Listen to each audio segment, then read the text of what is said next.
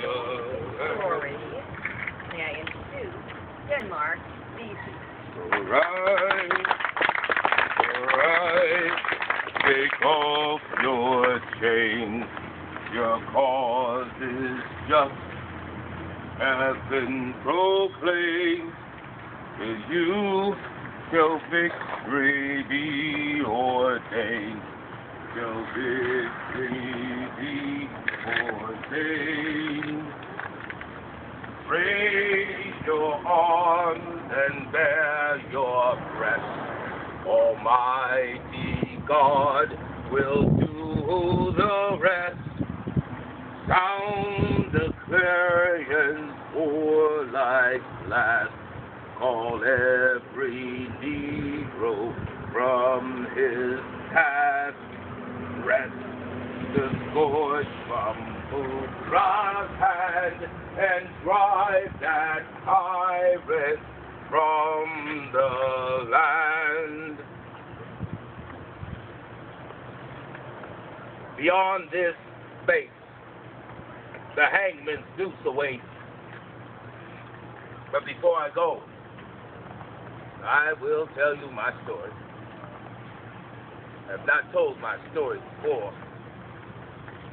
Today I shall lay my burden down. It is a heavy burden to bear, should you decide to carry it. During the 5 days of trial that found me guilty of crime worthy of death, I didn't say a thing.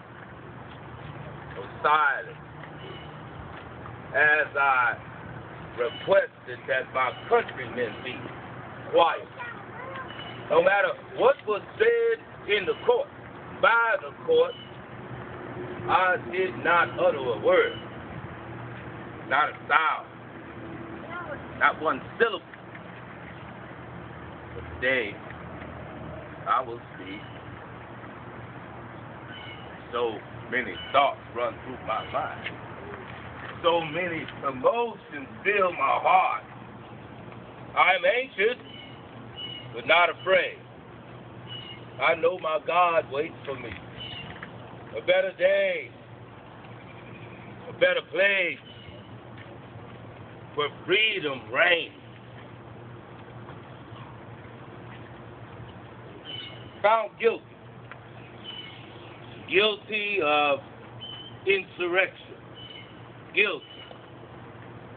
Guilty of organizing thousands of blacks to rise up against Bourgeois, kill the masses, set fire to the town, and use the ships and boats or anything we can float on to leave here, go to Haiti, go to Africa, anywhere but here.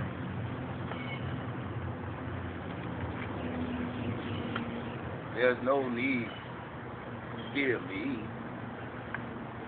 I'm not the first. The call to rise up against oppression burns in the heart of any man held in bondage. From long before I was born, throughout the half-century of my days, men from far and wide have always stood up against those who held them down, who held in bondage. America herself was discovered through revolution.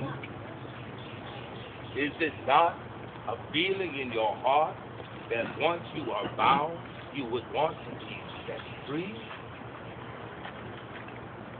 Many times, many before me have rose up against the master. Many failed. Some succeeded. But always the will to rise up has always lived deep in our hearts. 1739, Stonewall Rebellion. That revolution started because the black held in bondage understood that any black who would make it to the South Territory, Spanish territory, would be set free. They left out of Charleston, met at the Stono River, began to march in South Florida, Spanish territory. They walked under the banner of liberty. Along the way, burned plantations, collected munitions, weapons, arms. They were met by a militia at the Edisto River. A bloody battle ensued. The militia defeated the rebels, but not until many died, both black and white. Then the militia decapitated the rebels, placed stakes along the road, main roads leading into town, took the severed heads of the rebels, placed them on those stakes. For all who saw to be weary of trying to attempt that again.